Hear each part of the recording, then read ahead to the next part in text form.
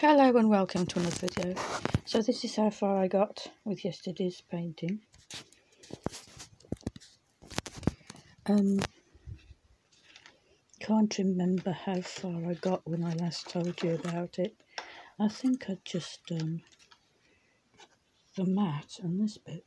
Anyway, as you can see, I painted some more. I did the white bit here using the paints that my friend Jasmine gave me on Wednesday. This is supposed to be foliage coming through. I'm going to have to add a bit to it to make it look a bit better. Maybe a bit of white down here and a bit of yellow here, leaves and stuff. And the lighter parts really aren't as light as they should be. I'll have a raw white up here as well. I'll have a good go at that when I come to carry on. And I don't know when that will be yet. So then I started on the flowers. I did them all in, I think it was vermilion. And I added some white for this bit to make it lighter. And I used some more of the green that Jasmine gave me, some lighter green for the apple. And this, I did some white to it to make it lighter. I did this first when I was doing this. I did this. I did all the reds at first, then I did the greens. And so now I'm ready to do some more of it. Let's have a look at the photograph. There needs to be more darker areas in the flowers. And some green here. And some green here. And some more white here. This brown here. Lighten this up and add bits to it, like I said before.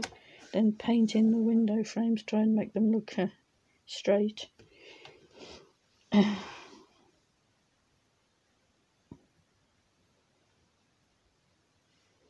a reflection of the window shining on the photograph.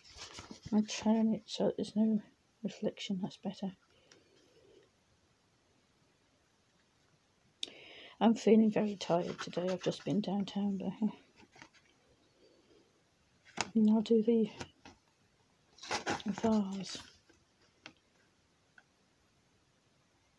Quite a bit to do on it yet. Got lots of details to add and adjust. The apple looks like it's been painted. I want it to look smooth. I'll try and do that and make it look smooth.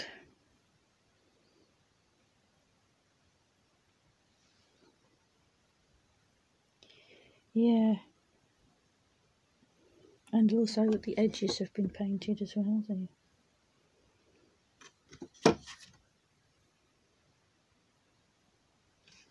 There's a bit of a gap there. I have to fill that in. Remember I painted the bottom and then turned it upside down to let it dry. Could get some in that little gap there as well. I bought some more canvases today, but I'll tell you about that in the next video.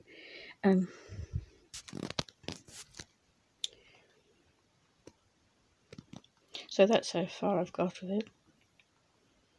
I was going to do a watercolour painting for the London art class, and I was going to use these pans, but I found out that I hadn't got the right colours in it, and they were a bit wishy-washy.